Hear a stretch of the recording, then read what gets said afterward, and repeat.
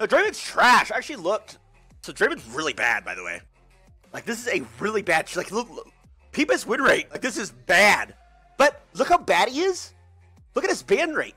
It's just, it's wild. It is wild. I'm telling you, it will be like this forever. His ban rate will never change because people have emotional trauma from playing against him. 80 carry players, they will ban Draven forever.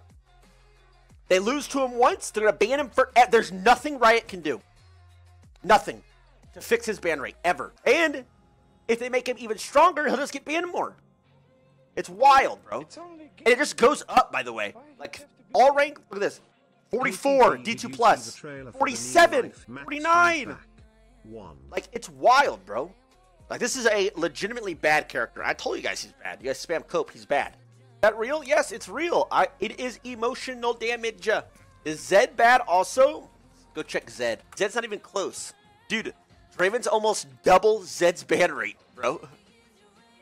With a lower win rate. And as the elo goes higher, Zed's ban rate goes down. That's not even comparable. Like, it's actually wild. Is Draven banned more than Skarner? Let's see. Let's see. Let's see. Draven is unironically banned more than Skarner. Wow. Yeah. Hey, it is what it is. 80 gap, guys. Draven's still banned higher, even in D2 plus. Like, look, this is a broken champ, by the way. Draven's ban rate's higher. Draven's ban rate's higher. This is a completely game-breaking character, by the way. This game's so...